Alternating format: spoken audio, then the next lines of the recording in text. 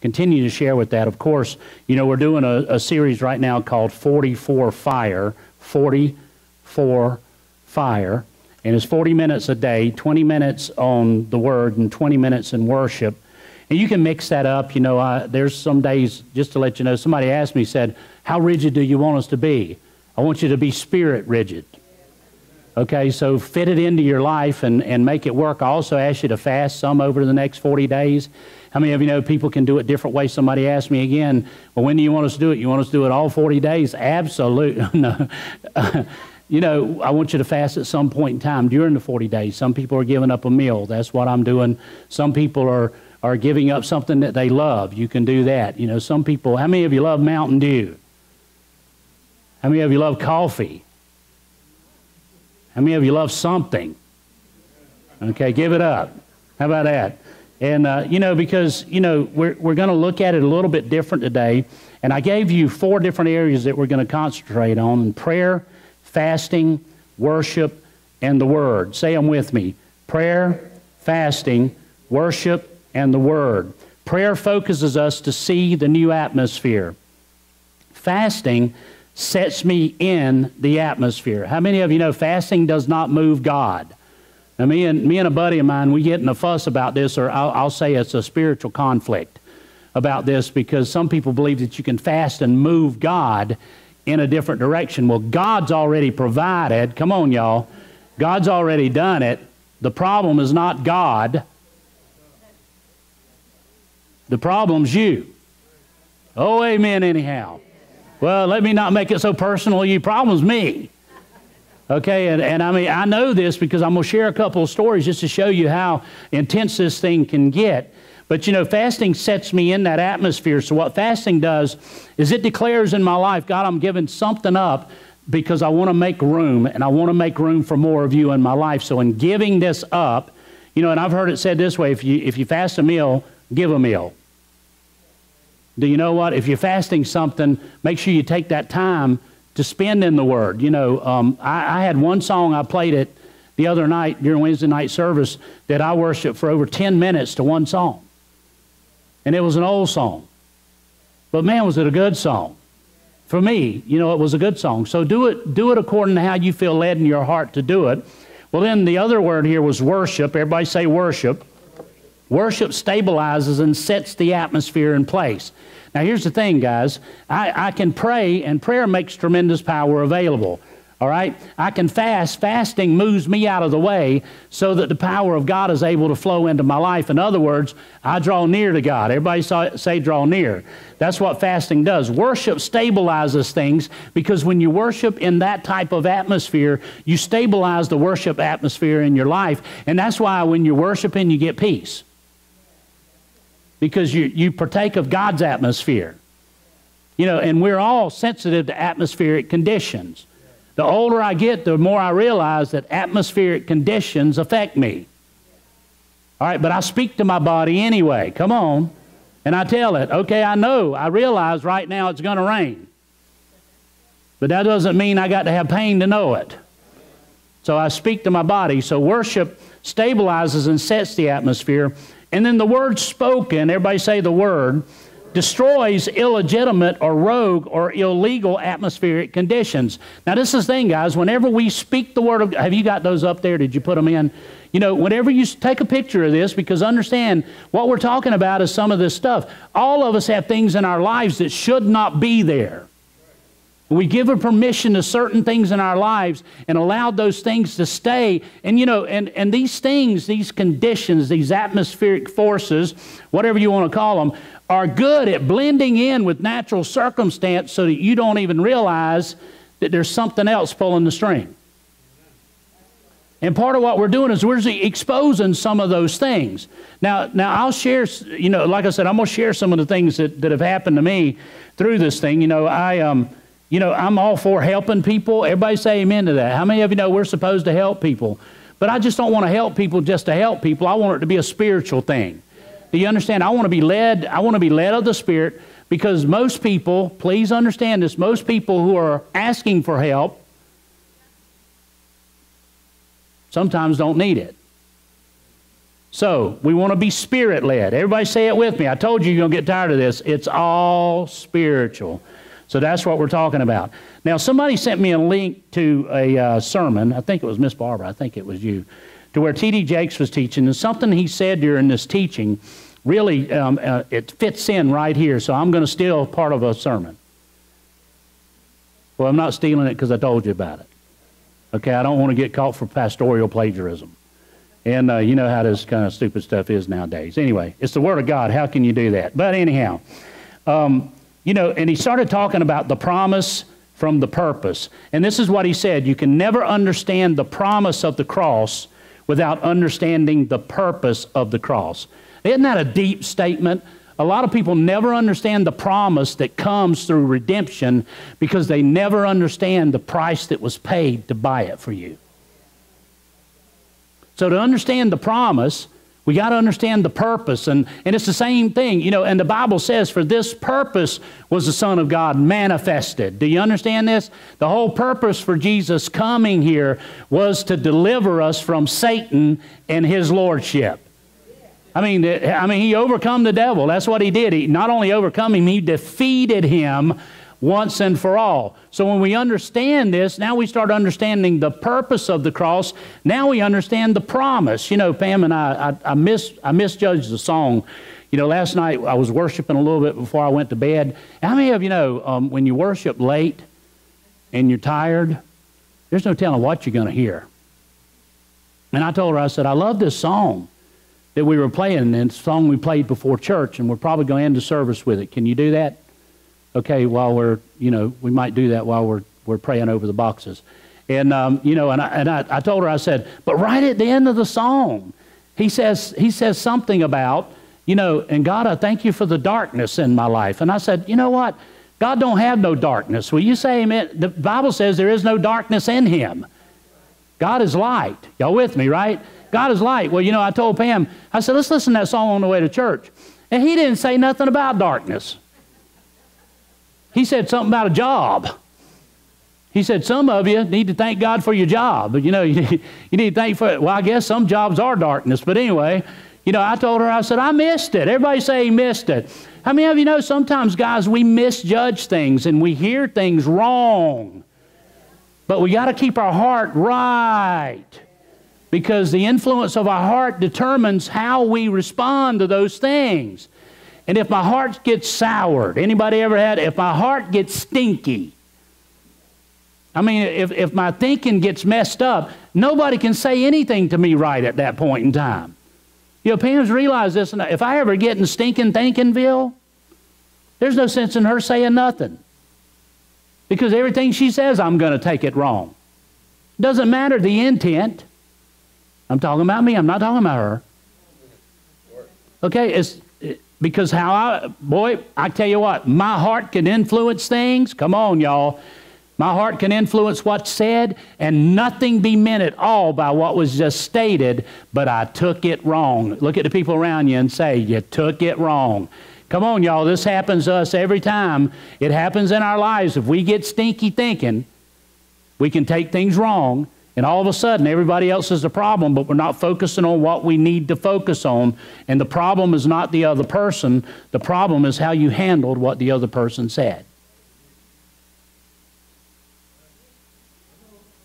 I don't need to direct you this morning, right? So we can never understand the promise of the cross without understanding the purpose of the cross. You can never understand the promise of the Holy Spirit without understanding the purpose of the Holy Spirit. We're going into this on Wednesday night, so I challenge you to be here if you can. Okay? The purpose of the Spirit is, hey, to receive the promise, you must understand the purpose. Everybody say the purpose. And I got a sermon series coming up on this. I started it yesterday, actually. Well, you know, let's go here. John 3:30. We're making room. Everybody say room. How many of you have ever... I went to a house one time to visit someone, not here. So y'all know I'm not talking about you. But you may keep your house this way. That's totally between you and God. But I went to visit a couple in West Virginia, and undoubtedly they didn't have dressers and closets because every bit of their clothes was stacked up on the couch in big piles. And when I went to visit, they said, well, why don't you have a seat? And I looked at the couch, and it was occupied. And she said, they're all clean, just move them out of the way. So I moved them out of the way. I think she helped me move, and I sit down. I'm in between two piles of laundry. How many of you know? And now my mind's going, God, I hope this is clean stuff. I really, because y'all, well, anyway, you got my drift, right? So I sit there. So, you know, all of us, if we're not careful, guys, we need to do some housekeeping. And part of what this is focusing on, and I want you to understand this, is making a little bit more room in your life for more of God. Because, see, I have clutter in my life. I have things that I've allowed to exist in my life that I do not need in my life. And I've heard people challenge this thing different ways, but I'm going to challenge it a little bit different myself. Let's go with this. This is really important. It says, he must increase. Everybody say it with me. He must increase. And I love, but, everybody say but, I must decrease. See, this is the thing that we don't think about sometimes. For God to have more of our lives, we have to give up some of our lives. And there's a sacrifice there. You know, and I got rooms in my heart that I just have not allowed certain things to happen. You know, I asked God not too long ago, because when I first went in ministry, can I share with you from my heart for just a minute? When I first started pastoring and praying for people, I had people getting healed all the time. Come on, everybody say healing. I had people getting healed all the time. As a matter of fact, there were certain pastors, they would call me to pray for people. And the one pastor that I served with for a while, he would call me up and he said, Rick, he said, I don't know what it is about you. How many of you know it's the Holy Spirit? Okay, he said, I don't know what it is, but he said, you have more success with praying for the sick and them being healed than I do. So I'm going to send you to the sick from now. Now, how many of you know it's encouraging, but no fun? Because you go in and you're praying for people, but then people started getting healed. Everybody say healed. So it changed the way I think. Well, one of my things with God here lately, and you know, this is part of the purpose for the sermon series, is I asked God, I said, God, I'm not seeing that happen today. I'm praying for people, but they're staying sick.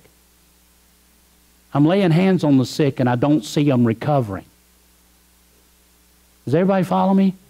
And I know that's part of who you are. I know it's your personality.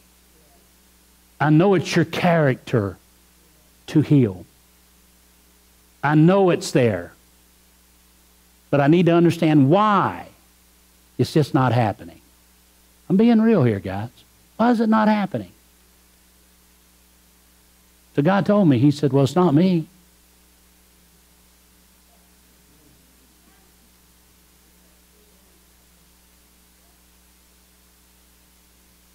My gifts and callings are without repentance. It's not me. So then he asked me what I asked him. What is the problem? So I'm taking you through what the problem is. Say amen.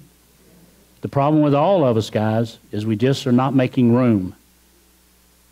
We're not making room for him. Listen to what it says in the Message translation or paraphrase. This is 29 and 30. That's why my cup is running over. Look at the people around you and say, when was the last time your cup run over? Ask them, y'all. Come on, y'all. Come on. Don't go to sleep on me now. Ask them. When was the last time your cup run over? Oh, do I need to come and do it for you? Come on, y'all. When was the last time your cup runneth over? Let's get all King James with it. All right, when was the last time you had an overflow in your life instead of a barely get by moment? When was the last time you sit long enough to get filled to the point to where your cup just overflowed and run all over your house so your kids couldn't even stay in the house and do the things they were doing? See, we're missing something here, guys. We're crying out to God to do everything when it's already been done. And the problem is not God.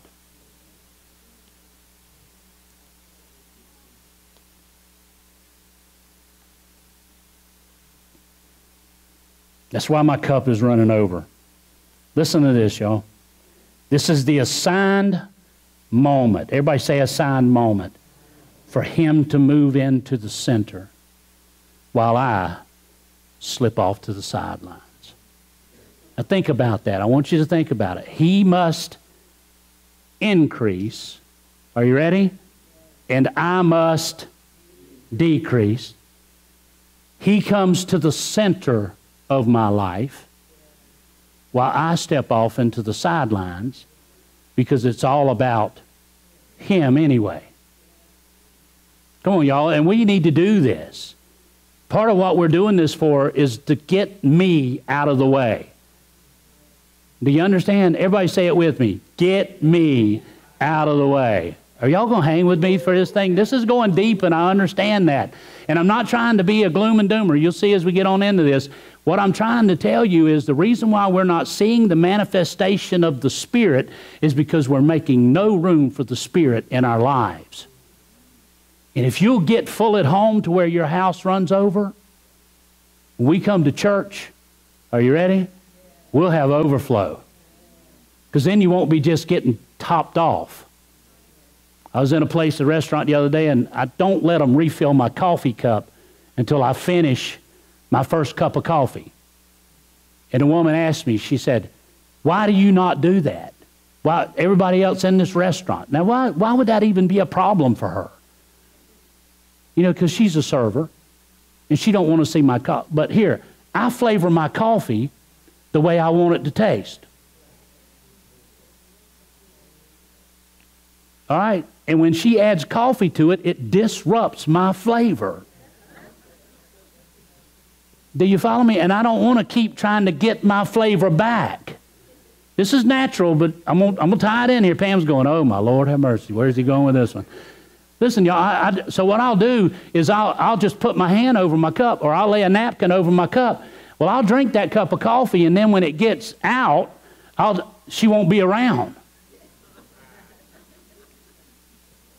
So then I'm sitting here coffeeless. So now I'm waiting, and and I know these people. You know what I'm saying? I go here a lot, and it's a customer. So I hold the coffee cup up in the air, and she walks by, and I go, and you know what she says to me? I tried to fill it for you a little while ago, and you wouldn't let me. Now you'll wait.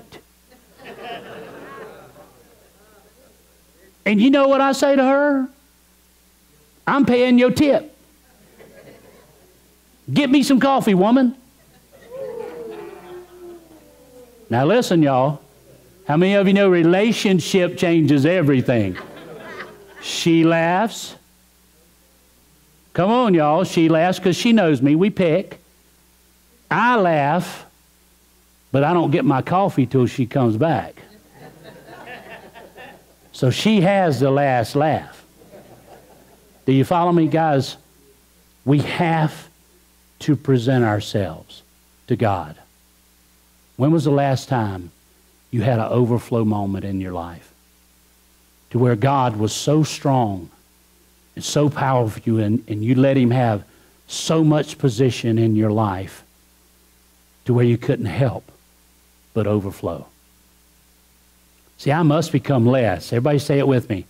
I must become less so that he can become more. I love the message here. I'm going to read it one more time. This is the assigned moment for him to move into the center, while I slip off to the sidelines. Everybody say assigned moment. How many of you know you all can assign a moment in your life? You all can assign a time in your life. You all can assign something in your life to where you could say, you know what, God, I'm believing spiritually to be to a different level than I am right now within the next 40 days. We're 7 days into it already. 7 days already. Y'all realize that? You're already 7 days. You hadn't fasted, now you got to fast more. If you hadn't done your 40 minutes, now you got to catch up. How many of you know God is full of grace? Amen. You don't have to catch up. Just get in, going with it. Listen, y'all, the other night we got and I share things from my life, and I've had 2 times to where the Holy Spirit, well, more than that, but 2 times that I can share. Let me do it this way. That the Holy Spirit really has corrected me about some things. And one of them just happened the other night, and we got a call. I don't think it'll hurt to do this, from, we wanted to get some coats for some of the students in schools that don't have coats, So Pam said, I don't know what you had planned tonight, but tonight I want you to know we're going shopping. That is a man's favorite words to hear from his wife. We are going shopping, because what that means is, I'm going shopping, you're going to haul me around. And I love it. No. But we went looking for coats. And so we went to one place, and and we know we don't want to buy stuff that's dirty, and so we were picking through things, picking out the best that we could do. And I got to the counter, and and I went, because we were doing it as pastors. How many of you know a lot of times we do things as a pastor where the church pays for it, and we're just the ones that are in the process of doing it. Well, when I got there, of course, I had the church debit card, and I went to pull out the church debit card, and God corrected me. Look at the people around you and say, when's the last time God corrected you? And God corrected me, and this is what he said. He said, I didn't give this to you for the church to do. He said, I gave it to you for you to do. And I went, okay. So how many of you know, I got to the counter, and, they rung everything up, and I pulled out the money and paid for it, and I'm thinking in my mind, we're done. And then Pam said, no, we got another place to go. So we went to another place, and we found coats there. Now, how many of you know, now it's starting to strain a little bit. Does everybody follow me? It's starting to strain. And we got that done, and, and I'm thinking, man, God is so good to do for those who don't have. Well, then Pam, we get in the car, and she says, now we're going to go to Walmart and buy some more. Now, how many of you know, I'm already stretching.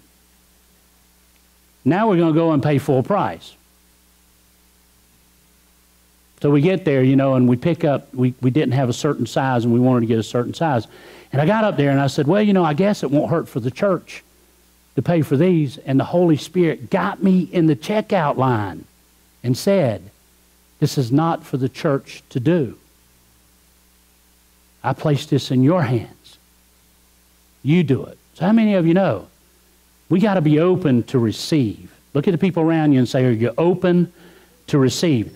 Now, I had this happen another time, and I just share it. There was one time I was at the Thunderbird Motel working on a cash register in Florence, and there was a family there that was burned out, and they had run out of money. And the woman knew that I was in the church in Florence, and she asked me, she said, do you think the church could help? So I called the pastor up. How many of you know it's the easiest thing to do sometimes is call the preacher? Come on, y'all. Amen. I do it. I did it. I know. And I called the preacher up, and I said, hey, his family's burned out. I just wondered if the church could help. And, I got the associate pastor, and he said, yeah. He said, we can do it, Rick. Just let us know how much it is. And, if you feel like, doing it, go ahead and do it, and then we'll reimburse you for it. Now, how many of you know everything was already set in place? I shared this, y'all, because I'm telling you, sometimes the things of God will challenge the natural instincts that we have. I'm just teaching by example here. Does everybody follow me? Come on, y'all. You follow me, right? And so what I did was, I went out because I'd left my debit card in the car. And when I reached the door handle on the car and I lifted it up, the Holy Spirit spoke to me and said, did I tell you to call the church about this? How many of you know I just let the door handle go, and I'm like, where'd I miss it?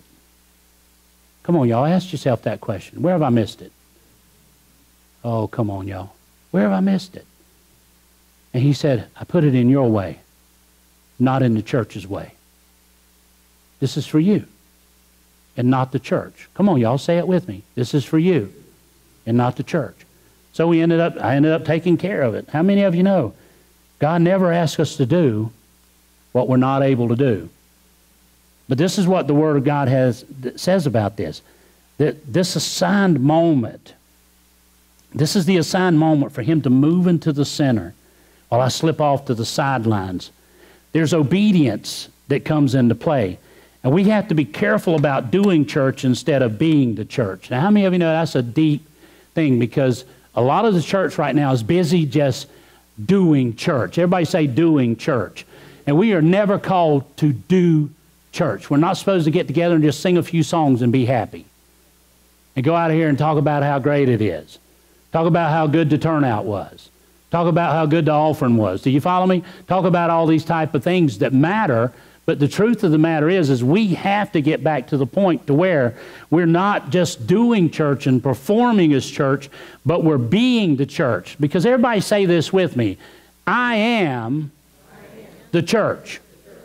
Come on, y'all. You know, the Bible also tells us we're supposed to pray for laborers. Can I change it up for just a minute?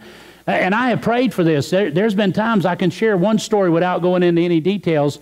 This happened just a little bit ago to where we were called and asked to intercede for something that was going on in somebody's lives. They were making a decision, and we ended up praying for that thing. And part of my prayer when I pray for something like that is, God, raise up people in that area. Everybody say amen to that. How many of you know if God can answer prayer, He can move on somebody else to take care of that situation? Because it was away from me. It was out of my hands. It was all the way in Charlotte. There was nothing I could do about it being in Florence or in Myrtle Beach. Come on, y'all. But how many of you know prayer changes things? And when we pray the right way, it changes, it shifts. I mean, it sets the cycles in motion that are godly. And I prayed with the family, and I said, God, raise somebody up. Bring somebody there to stop this thing from happening. Let there be somebody that will hear from you and do the right thing. And you know, that thing did not go through. Somebody walked up to that person and got them before they went to do what they were going to do and totally delivered the whole situation for God. Come on, y'all, there's power in what we do. We're not just going through stupid motions. We're not going through silly Christian functions. I mean, we're not going through stuff that does not matter. Everything you do is spiritual.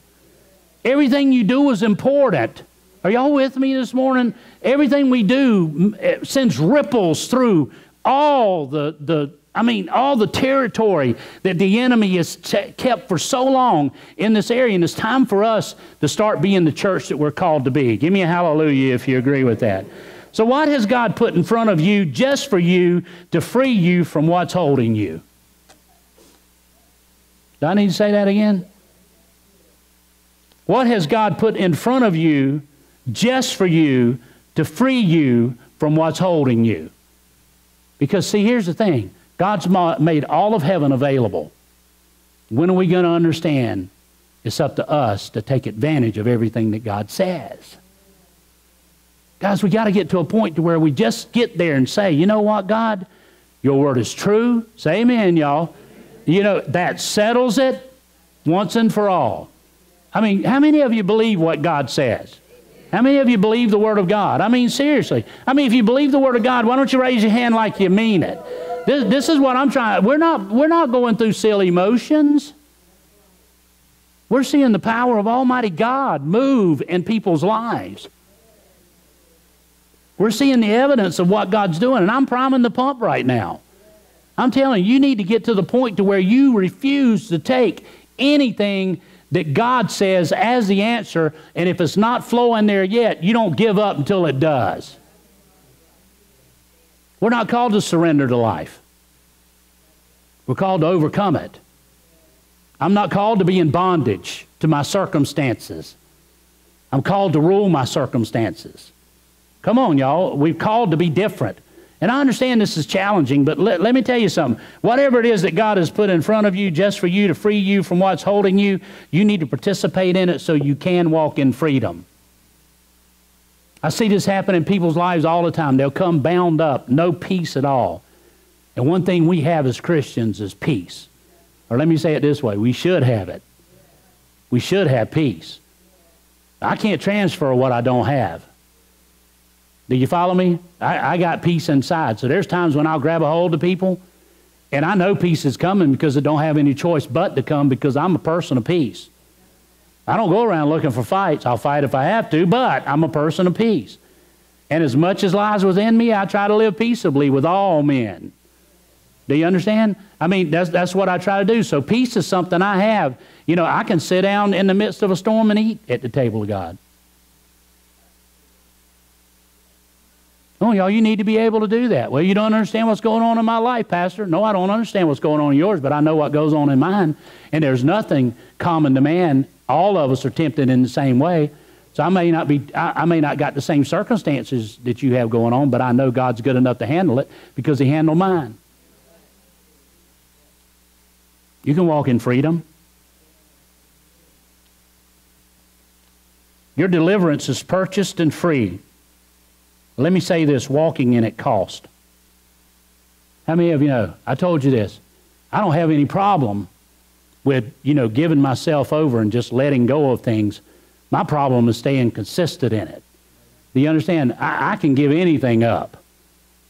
I was watching this commercial the other day, and they were talking about losing weight. How many of you know that's just so wonderful this time of year with the holidays coming on? And the girl comes on and she says, I even gave up bread and carbs and sugar for a day. Well, she did good. I know some people can't give it up a meal. And it just didn't work. Well, how many of you know a day ain't going to do it? So see, anybody can commit. Everybody say commit.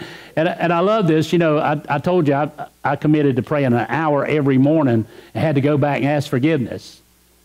Because the woman had us, promise God you're going to pray an hour every morning. And I got caught up in it. And I stood up and said, okay, I'll do it. Yep, I'll do it. Well, I mean, praying an hour every morning is fun when you first do it for a day. And then a week, it starts getting a little bit different.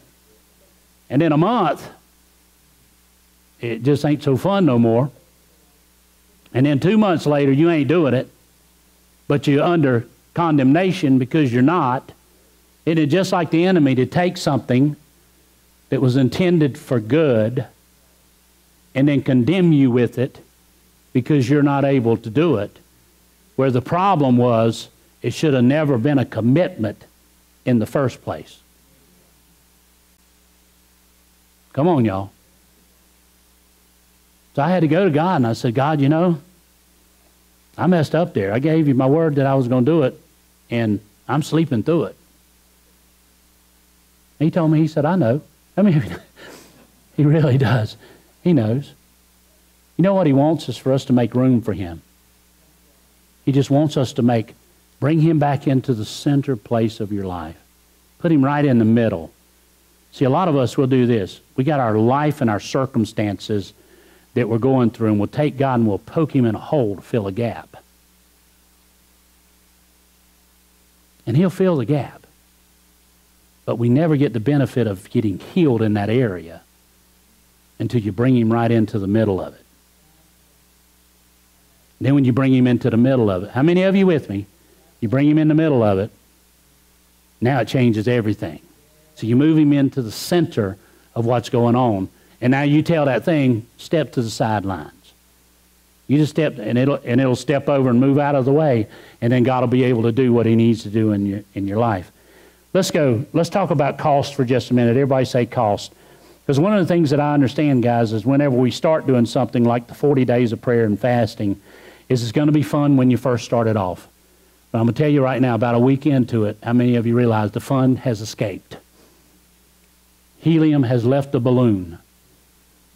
Okay? There is no gas in the tank. And I understand that.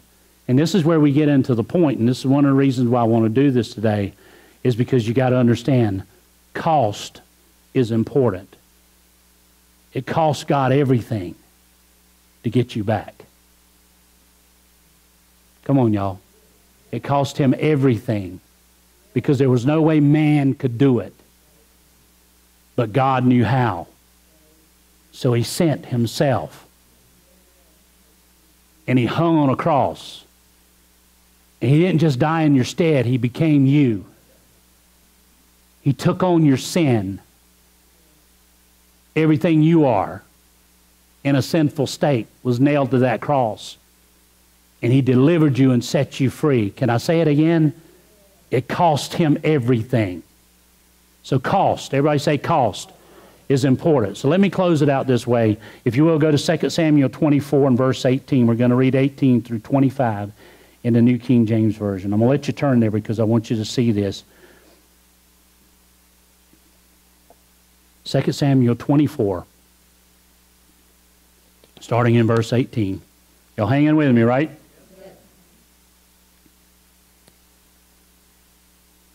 And Gad came that day to David and said to him, Go up, erect an altar to the Lord on the threshing floor of Araunah, the Jebusite. So David, according to the word of Gad, went up as the Lord commanded. Now Araunah looked and saw the king and his servants coming toward him. So Araunah went out and bowed before the king with his face to the ground. Then Araunah said, Why, my lord king, why, my lord the king, come to his servant? Why do you come to his servant? And David said, To buy the threshing floor from you and build an altar to the Lord, that the plague may be withdrawn from the people. Now Araunah said to David, Lord, let my lord the king take and offer up whatever seems good to him. Look, here are oxen for burnt sacrifices, and the threshing floor, and the threshing implements, and the yokes for the oxen for the wood. All these, O King Araunah, has given to the king. And Araunah said to the king, May the Lord your God accept you. Verse 24, everybody with me? Then the king said to Araunah, No, but I will surely buy it from you for a price. Nor will I offer burnt offerings to the Lord my God with that which costs me nothing. Do you follow this, guys? I want to show you the importance of cost. David had messed up, and the people were paying a price. If I'm not mistaken right here, I think he had numbered the people. And there was a plague going through, killing the people, and he's going to make sacrifice, didn't he say? So that the plague would be stopped, so that the plague would end. And when he was offered the opportunity to sacrifice on the threshing floor, and this was a man who understood the king's heart, come on y'all, and said, My king, you don't have to buy anything here. I need you to understand, everything I have, listen to this y'all, is yours. You have the threshing floor. You have the oxen. You have the yoke of the oxen for burnt offerings. You sacrifice. May God be pleased with your sacrifice. David understood cost. Come on, y'all. He understood cost. Because see, there's sometimes, I got to get this right. Sometimes what you're doing for God in the natural, other people want to step in and help you out of it. But it's important for you to not trust in man, but hear from your own spirit. Because for me to walk free, guys, I can't use your formula. Come on, y'all. For me to walk free, I can't use just a formula that worked for you. I can learn from it, but I need revelation from God on it. Do you understand? Because for me to walk free, God has built His Word to work precisely in my life. And this is why it's all spiritual. Because there can be a formula out there for success, and you may have some success in your life by following a formula, but if you're spirit-led, it changes everything. Do you follow me? This is why David told him, thank you, but I want to buy it all because I want this sacrifice to cost me. I messed up. I want it to cost me. I'm not talking about paying in the natural. What I'm talking about is making it pure from your heart. See, there's things that God puts in front of us. I'm talking about maybe today you're going to run into somebody that's going to need a meal. Well, they were put in front of you for you to deliver you from what's holding you. Because whatever a man sows, that shall they also reap. Do you follow? You see the kingdom principle in this thing. So let's move the right way. Let me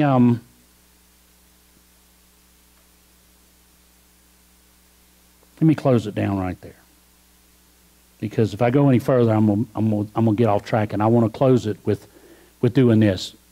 You know what? I want to be so sensitive to God that I obey Him on the drop of a hat. Does everybody follow me? I want to be so sensitive to what God is putting in front of me to where I see in the Spirit quicker than I do in the natural. How many of you will say amen to that? I want to get to a point in my life to where I'm going, you know what, God, I understand, you know, I got things planned today. I got things going on today. And God, what I'll do, because we all miss it, guys, in some way, shape, or form. You know, I tried to buy somebody food the other morning, and somebody in the store where I was at stopped me because they knew better than I knew, and I had got caught up in emotion rather than spirit.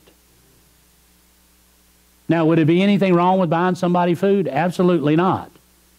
But see, conditions of hearts, God understands the heart because that's what He weighs. So we want to be sensitive to what God says. And how many of you know I live my life, I'm a giver. And sometimes to my own hurt sometimes is the way I do things. But I know God, and I know God honors the sacrifices that we make.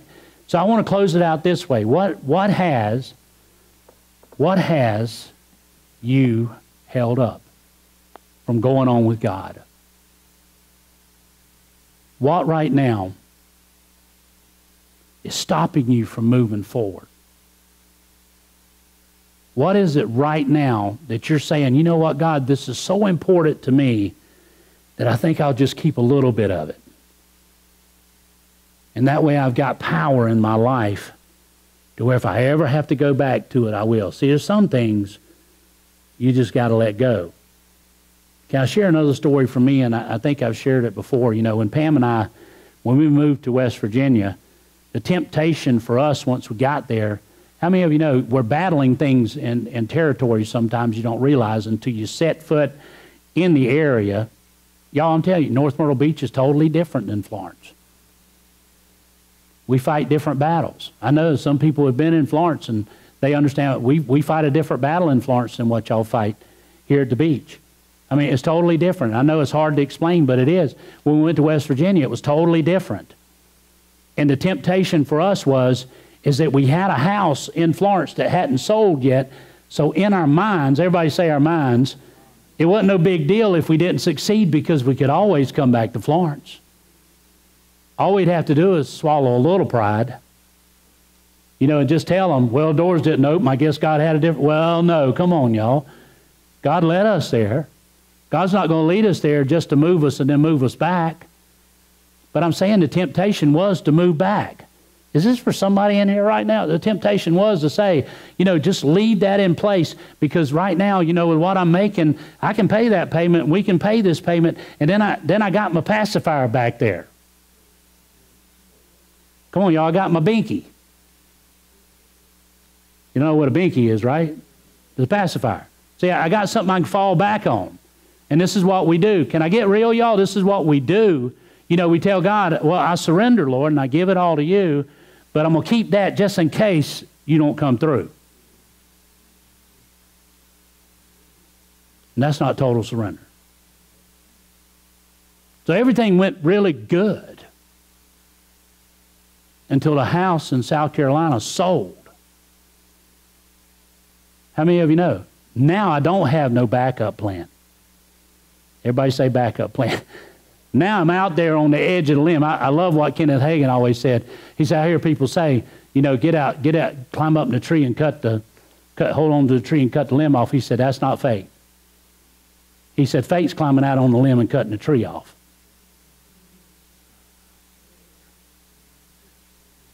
Did y'all get that? That's faith. And see, sometimes faith, you don't have a backup plan. All you got is what you know the Word of God says. And you're responsible for standing on that Word. Faith is declaring where you are what the Word of God has said, spoken and read, written word, come on y'all, and then standing until you see it come to pass, and then step on the solid ground that the word created, and faith created, and now start declaring it for the next level. This is what we call going from glory to glory, from precept to precept. Do you understand? God wants to move you forward, but as long as you got your binky, you're not going to go. Because see, your backup plan is more valuable than your faith at this point in time. Because just in case God does not come through, I can always go back to what I know. Can I share this from the Old Testament? Y'all with me? I'm going a little long. Moses has failed us, so we're going to go back and be in bondage.